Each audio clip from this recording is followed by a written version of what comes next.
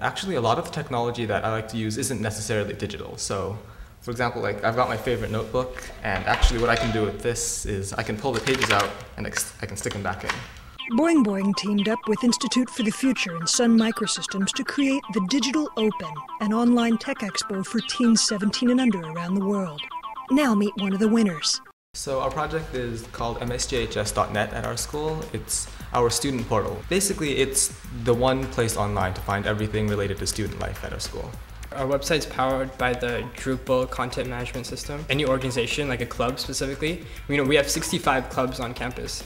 And so any club can go in and make their own account, and they can put their own information out there. Actually, a lot of the technology that I like to use isn't necessarily digital. So, for example, like I've got my favorite notebook, and actually what I can do with this is I can pull the pages out and I can stick them back in.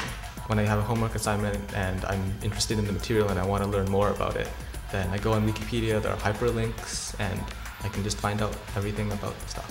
Wikipedia ends up being the average of society's knowledge, and since so many people are on Wikipedia, errors do get noticed, and it really brings home the fact that knowledge is really just what we agree upon.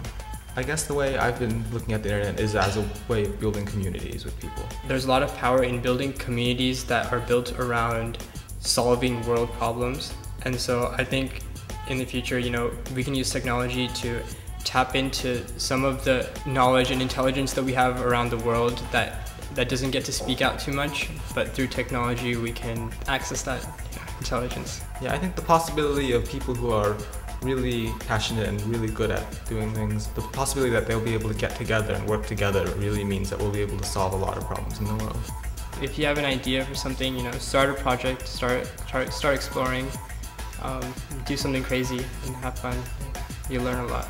I guess if there are any high school students out there, I'd just like to tell them, high school is a great place to get started on these sort of things, and you can do really great things. Just make sure that you keep trying and you find something you really love to do.